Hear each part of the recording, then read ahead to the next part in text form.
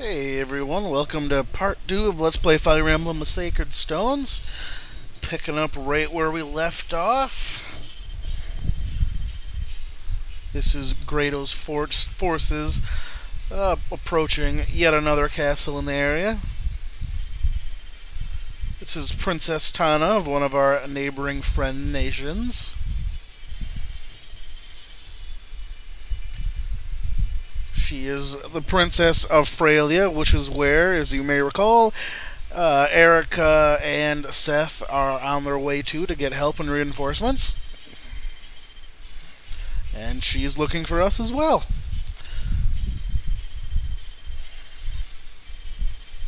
Indeed I do.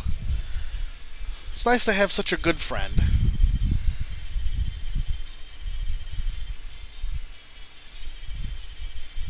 Look at that, even she's trying to get more troops to help us. That's cool.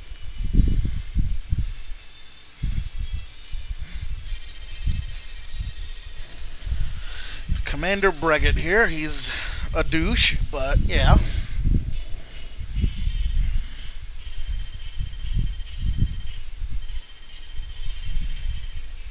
Ha, that's what you think.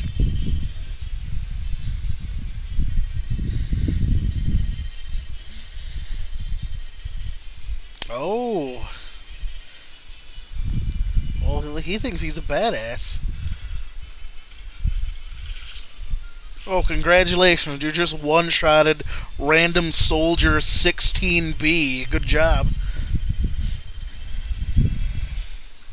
Well, look at that. He thinks he's quite the badass.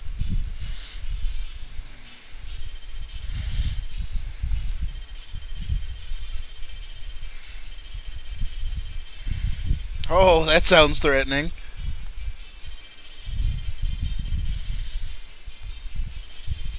Don't tell the truth. Don't tell the truth. Oh, you. What? Why would you tell him that? Yeah, because princesses don't make really good hostages or anything, right?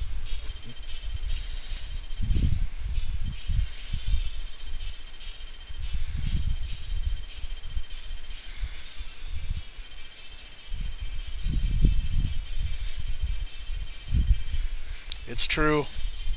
She's a daddy's girl. Oh, look at that. You'll make us a fine hostage. What did I just say, Tana? That's what you get for talking.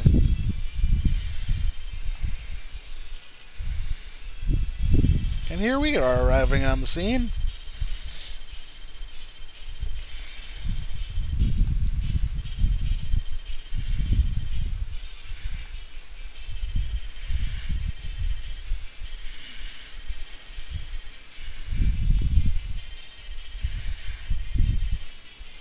Erica's, of course, a very upstanding and upright person, so of course she sees trouble and, well, asks to do what she can.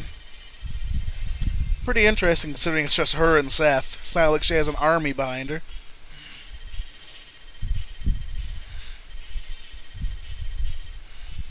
I'm sure they're worse than kidnapped, but we'll go with that.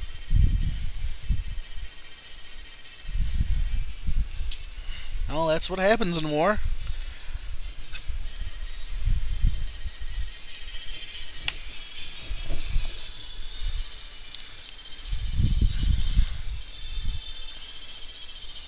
Oh, we'll see plenty more of that, believe me, Erica. Alright, we need to retake Mulan Castle.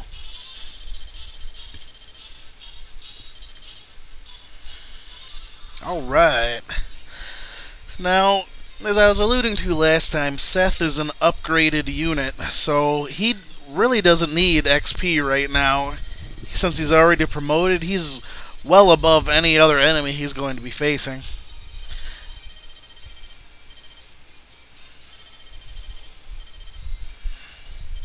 We can visit random houses. Sometimes we'll get items or helpful bits of information. This time being that staying in a castle slot will heal you every turn.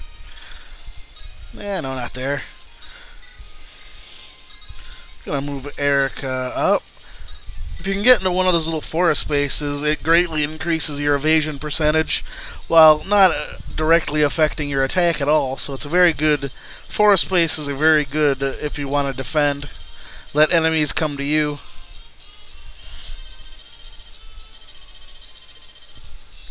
Yeah, it's not going to happen.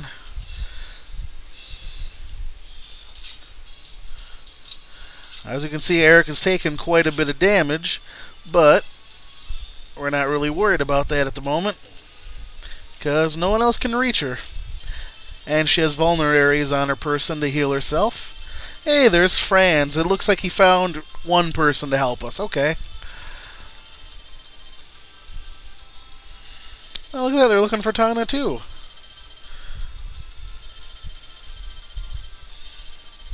The castle guard? You mean random soldier 16B? Yeah, he's toast.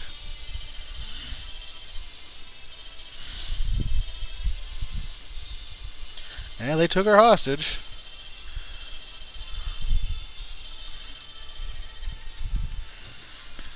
Hope. Never give up hope, Franz. It's true. Now, normally when guest characters join, you usually have to interact with them with either a certain character or any of your characters to get them to join you. But in this case, Franz and Gilliam start on our side. So what I'm just going to do real quick, see how much trouble Eric is in real quick. You can always click on an enemy to see his movement range in blue and the attack range in red. So if you move Erica here, she has no fear of reprisal. And since I have a sword, whereas the soldier has the axe, I'll have the advantage. And Erica will level up for the first time. Now, different classes have... Okay, that was a pretty solid level. Different classes, when you level up, your stats don't go up a fixed amount. Each different class has a certain chance of gaining an increase. So, for example, a fighter might have an 80% chance to increase hit points at a level, 60% chance for constitution, skill, and defense, and like a 40% chance for all the other stats. So leveling up can be either, I mean, it is pretty random. You can end up with really overpowered characters, or sometimes you'll have to use items to make up for gimpy characters later on. We'll make our first attack with Gilliam here. Knights have really, really low speed, so you'll pretty much never get a second attack with them, but their armor is amazing.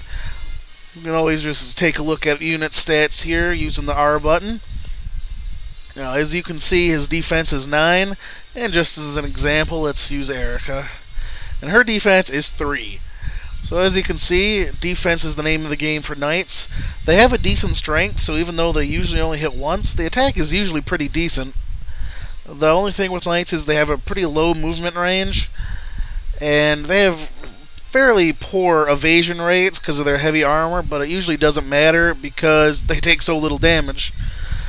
Now here we have Franz. He's our first cavalry unit, and he can use swords or lances. So as you can see, I'm going to use a sword against a spear unit. I would do 11 points of damage, and I get to attack twice. Let's see what a lance would do. 14 points of damage, and I get to attack twice. Go back to the sword real quick. Now, the enemy has an 81% chance to hit us back at 6 damage. Or, with this, he's got a 66% chance to hit us at 5 damage. This is all part of the weapon wheel, because swords are beaten by spears and lances, but going off a lance on equal footing, it goes purely off of stats. So we'll let France get in here. Yeah, it's easiest to think of this game as a really, really complex version of rock, paper, scissors. Yeah, you thought I was going to die, didn't you? That's the nice thing about Erica. She has pretty good evasion. Yeah, it would have been pretty sad if he had hit me, because I would have just game overed. What's his life at? 1? Yeah. We want to gain as many levels with Erica here as we can.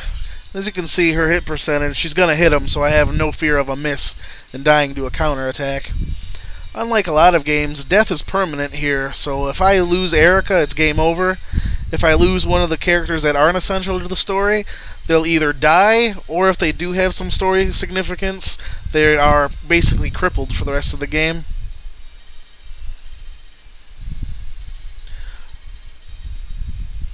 Yep, talking about some of the weaknesses in armor. Heavily armored units, there are weapons called armor slayers that basically work better the heavier your opponent's armor is. We're going to let this turn pass here so I can let Erica move up and heal herself.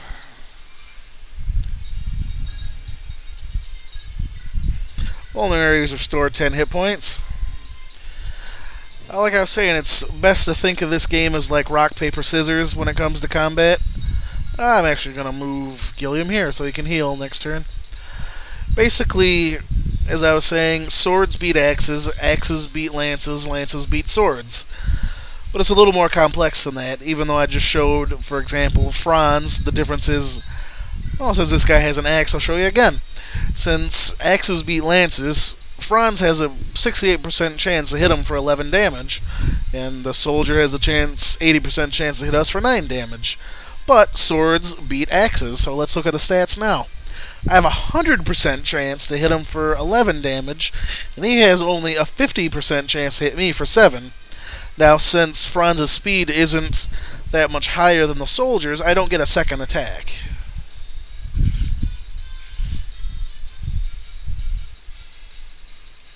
And beyond just the rock, paper, scissors format of the weapon triangle, basically how weapons work in this game is swords are the most accurate weapon, but they're the least powerful. Axes are the most powerful, but the least accurate. See, Seth just rolls over everything and gets no XP for it, so hold him back unless you absolutely need him. Swords are the most accurate, least powerful. Axes are the most powerful and the least accurate. And lances are in the middle for both. They're kind of the all-around weapon. Now we want to be a little careful here.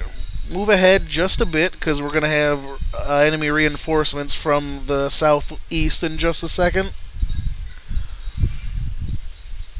And we want to be able to farm them for experience.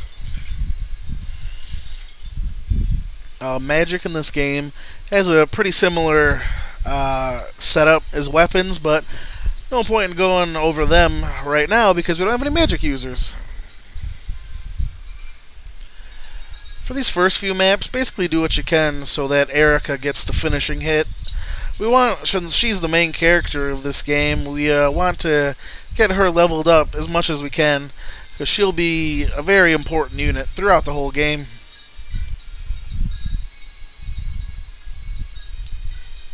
We'll just end here to let those guys approach us.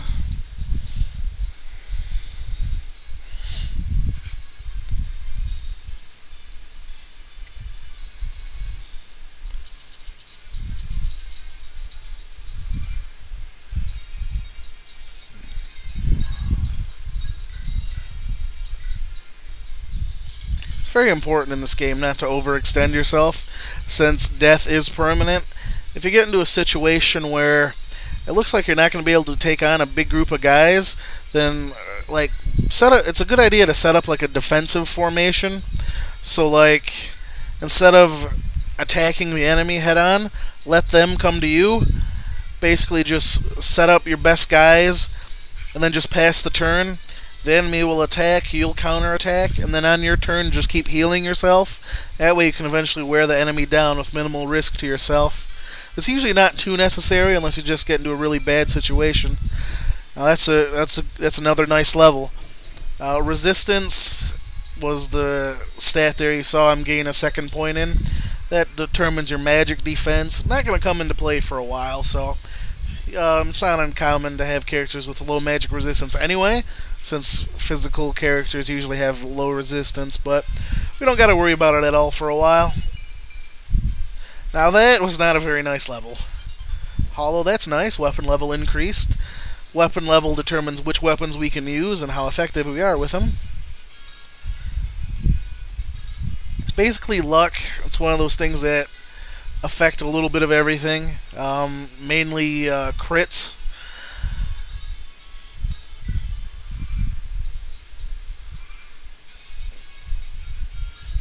So let me go over that real quick right now, since I didn't in the last video.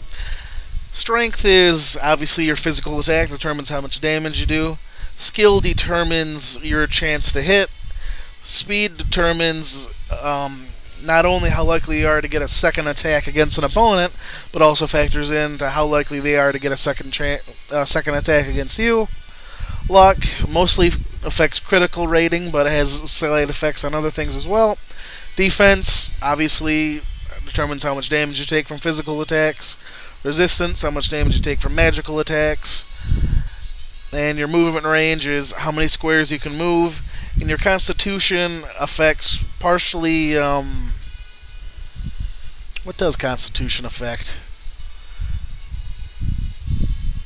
I think that has an effect on... I'll have to double check that and get back to you, actually. I think it has an effect on defense and hit points, but I don't remember exactly what the correlation is. Strange as it sounds, some of the significance of the stats change in various versions of the Fire Emblem games. Okay, let's see what Brigitte here can do. Just like our characters, we can check him out with the R button, see what's going on. We can see if he's got any special items. He's just got an Iron Lance. So you can see he's got huge defense and a good attack. So, let's fight fire with fire, I guess. Not going to do a whole lot of damage against him, but that's fine. Now, the important thing here, I am going to play a little defensive, because since Brigitte is on what's technically a castle square, he'll regain a little bit of hit points every turn. So we're going to set ourselves up for a little bit of a defensive round here, and just let the turn pass.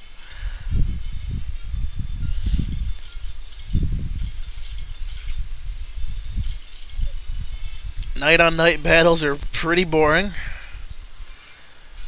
We will... I shouldn't have left Gilliam there. Oh well. It's alright. How's the rapier's very good against armor. Now you can see her sword is flashing. That means she's got a bonus against whoever she's fighting. In this case, her critical hit rate goes up. She gains extra attack ability, and her hit percentage is affected as well.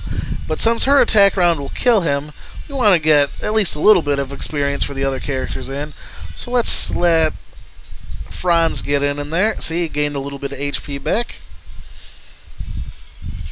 We'll let Franz get a little bit of XP. Oh, very little since he missed. Oh, his speed is dramatically higher than Brigitte's, but he missed twice.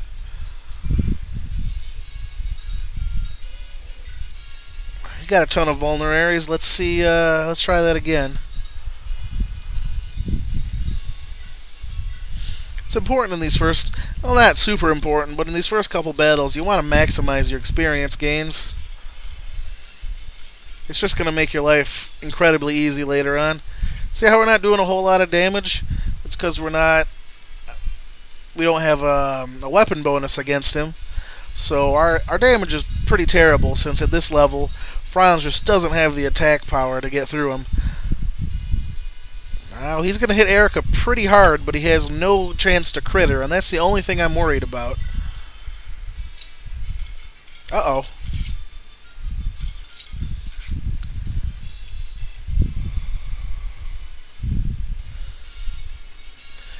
So, Erica looks like she's in trouble, right? I'm screwed, right? Nothing I can do. She's already taken her turn. Brigitte's just gonna kill her. I can't attack him, but I can rescue her. The units that are considerably larger than other units can rescue them. Mounted units can rescue pretty much everyone. So, we just pick Erica up, move her out of harm's way, and we can get Gilliam in here to attack back.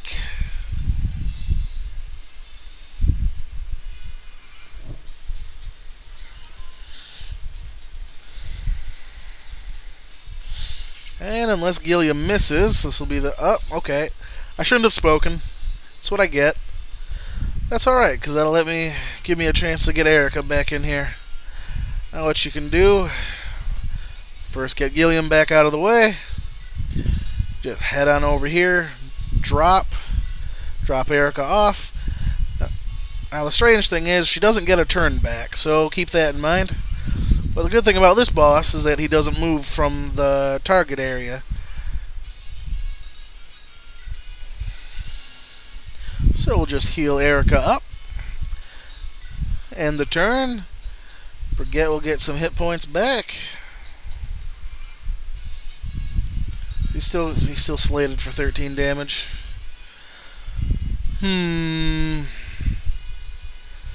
You just know I'm gonna miss just to make me look terrible, so I might as well show something else off. We can trade items between characters. Just select the character, hit trade. We don't want anything back from her, so just like that, we're all done. And I am taking these battles a little slower than I normally would, just so I can show off a couple of these features. Because some of them I'm not going to use too often, so I want to show off what I can while I'm thinking about it. Oh, and she gets a huge crit anyway.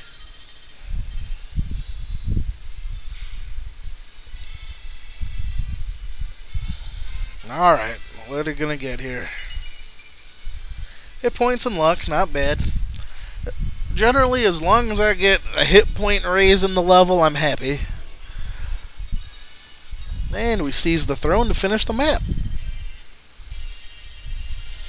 And we reunite with Tana. Apparently she wasn't quite kidnapped yet.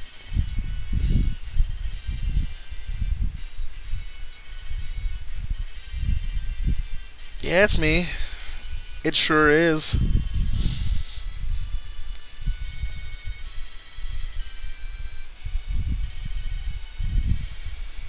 Yeah, me too. I'm glad I'm safe. Ephraim, no idea where he is.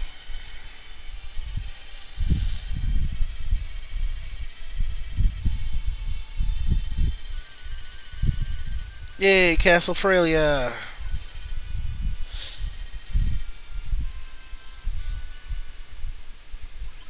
Get our first look at the world map screen here in its full splendor. Yay!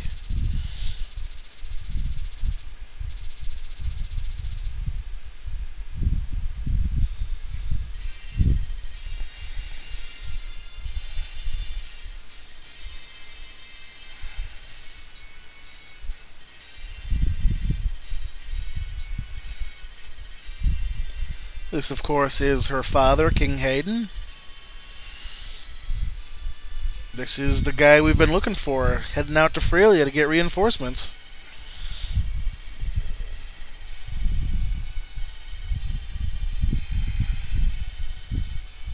It would do my heart good if you would give me an army. Thank you.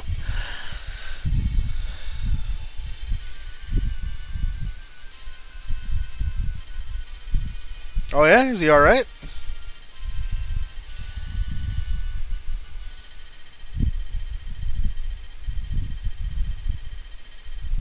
What?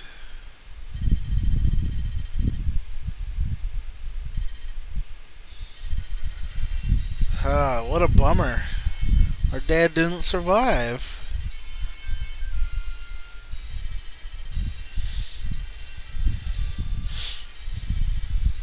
Oh, I tell you, I'm pretty exhausted, but I gotta tell you, I can't stay. Gotta find my brother.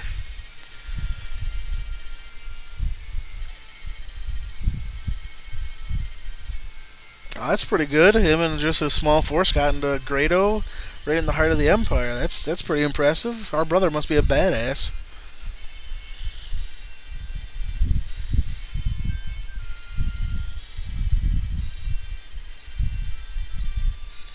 Good. Pegasus Knights deserve to die. I hate Pegasus Knights. Anyway.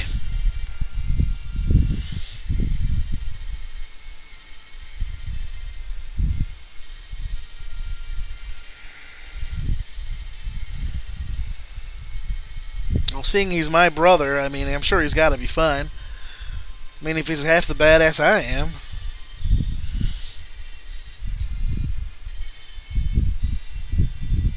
Nah, it's not suicide.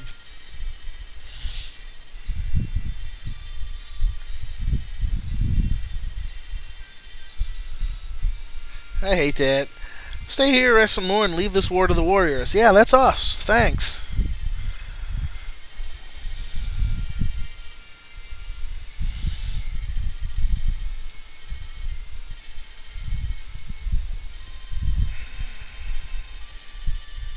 Oh, that's not true. Renee's has an army. It's me, Seth, some kid on a horse, and a fat guy in armor. What's up?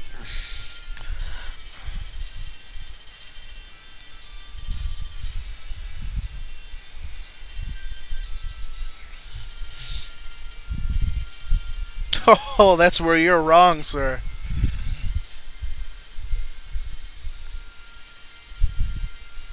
I like how Erica just doesn't take shit. She's like, King's like, hey, you should say. She's like, nope, I'm leaving. But you know, you're not a. Yep, I'm good enough. Yep, I'm going. Okay. Yeah, thanks. Vanessa. Now Mulder is great. He's a priest. He's our first healer. He is a badass. So is Gilliam. I love Gilliam. Vanessa, I hate Vanessa because she's a Pegasus Knight. Basically, once I have the option to take anyone out of the party, Vanessa's the first one to go. Although sadly, part of my job of, providing information for this LP will be to point out Pegasus Knight's strengths and weaknesses and all that jazz when the time comes.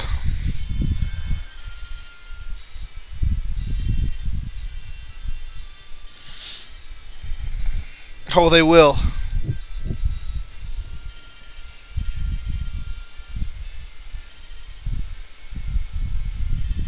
And that is important. He's given us the convoy. He's going to give us some money. Basically, at points on the map, we'll be able to buy and sell our weapons. And you've probably noticed my weapons have numbers next to them. When I go into combat, it'll show a number next to the weapon when I select it. That's basically its durability. Once that weapon hits 0, the weapon breaks and becomes useless. So having a fresh stock of weapons is pretty important.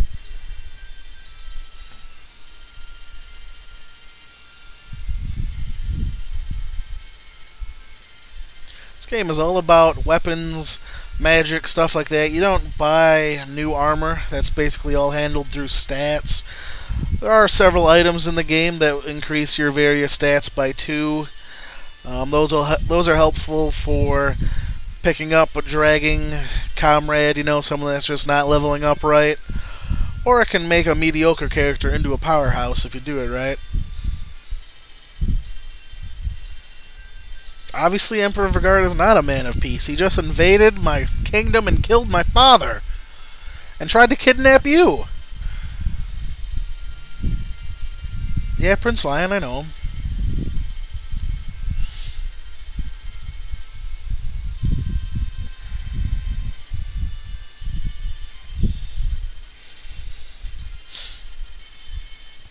Oh yeah, we're at war.